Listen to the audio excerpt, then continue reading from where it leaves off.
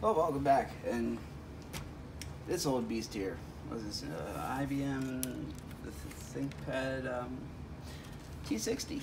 Wow, this is an old one. Intel Centrino Duo ATI video card.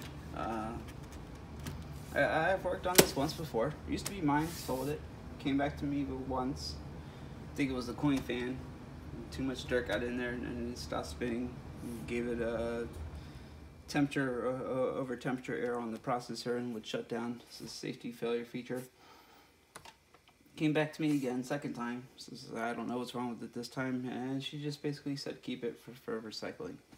I don't want it. It's too old. It doesn't run half the things I want it to run, and yeah. So she left it with me to keep, and my old laptop came back to me. Does that mean it was meant to be? I don't know. Anyway. And the problem is she has a docking station on here, and it's locked. Now, somebody else could probably use this docking station. The battery needs to come out, but the docking station is a valuable part to some people. So I would like to see if I can get this docking station off without any brute force or damage. It's been a long time since I decided to break out the picks, but let's give it a shot. Why not? I stopped picking a long time ago, mostly because it would leave my hands cramped up.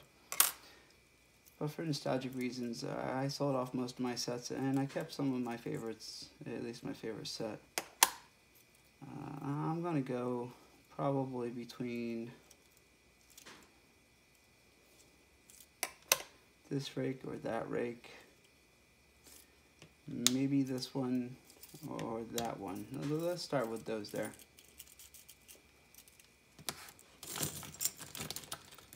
Spread these out and pull these tensioners out. My favorite tensioner is my long twist. I've gotten very used to the long twist for just the right amount of tension. You have your short twist, and then you have your long twist, which is less tension because of the length.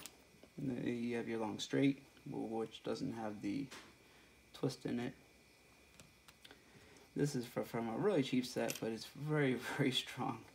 If you ever run into let's say a rusted up deadbolt or a rusted up padlock, so sometimes that's good to keep in handy as well.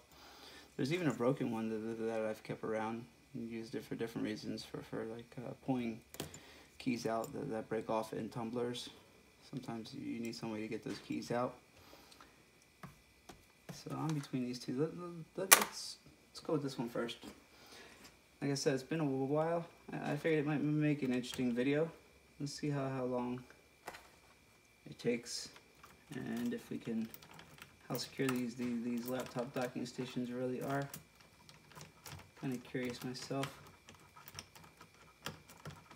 Oops, I feel like I'm getting jammed up here.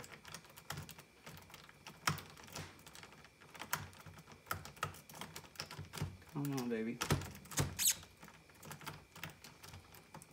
think I chose the wrong one. I did. Well, it's been a long time. Let's try this one. Then I'm going to question whether I'm even putting the tension on the correct direction. That's a very good possibility. I may not be putting the tension on it the right way. I think I'm going the right way. Oh, there we go. Sometimes it's all about the pick. So apparently I chose the wrong one. It was one of my two favorites. It ended up being this one, but at least we got that done in pretty good time, actually.